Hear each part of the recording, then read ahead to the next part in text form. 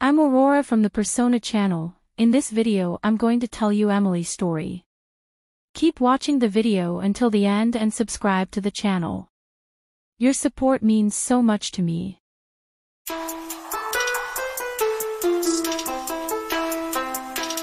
Emily's tale begins in the cozy confines of her family home. She had been adopted shortly after her birth, and her adoptive parents believed in transparency, choosing to reveal the truth to her at a young age. Emily, understanding the love and care she received from her family, accepted her adoption with grace. Nonetheless, her life outside the home contrasted starkly. Emily was an introverted girl who struggled to form friendships and seldom ventured beyond the confines of her room. Her school life was marked by an absence of popularity, and her existence seemed devoid of excitement or intrigue. The turning point arrived on her 16th birthday. Her family orchestrated a surprise birthday party at their home, complete with a splendid cake and a collection of thoughtful gifts.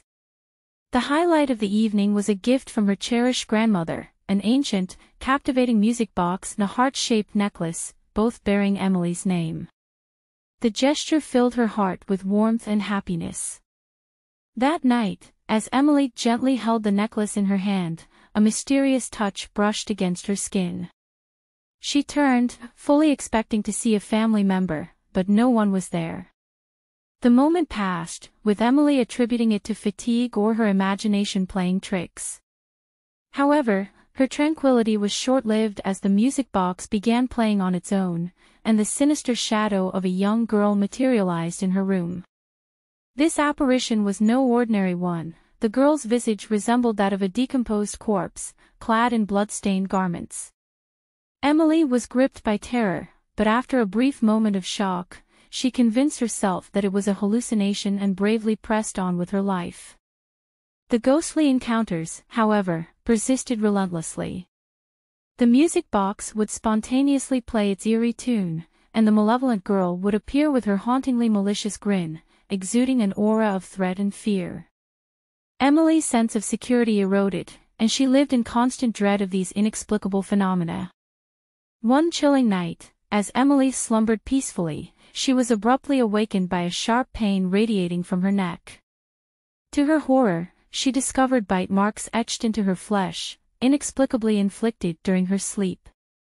Emily's intuition pointed to the malevolent girl's involvement, and her sense of terror escalated further. As days turned into months, Emily's life took a surprising twist when she encountered Ernesto through a mutual friend. Their connection deepened, and Emily found herself falling in love, a sensation she had never experienced before. Over time, Ernesto reciprocated her affection, and they decided to share their lives together, including his daughter, Jacqueline. This new chapter in Emily's life was marked by serenity, and the ghostly apparitions ceased their torment, allowing the couple to plan their wedding. However, the happiness they had found was abruptly disrupted one day when Ernesto stumbled upon the music box, unwittingly reawakening its sinister influence. Blaming Emily for their newfound suffering, he demanded that she leave their home. Desperate to find a solution, Emily sought out a medium who could shed light on her supernatural ordeal. To her astonishment, the medium uncovered the dark history of the music box. It had once belonged to a young girl named Emily, who had met a grisly end through murder. The vengeful spirit of this girl, referred to as the floater by the medium due to her body being found floating in water, had made it her mission to haunt and torment Emily. Determined to break free from this haunting curse, Emily ventured to the cliff where the girl had met her tragic end, taking the music box necklace with her. With a heavy heart, she cast the music box into the waters below, hoping that it would appease the tormented spirit. The ghostly encounters ceased, offering Emily a reprieve from her torment. However, the emotional scars from her harrowing experiences endured, and her life was forever marked by the chilling presence of the floater.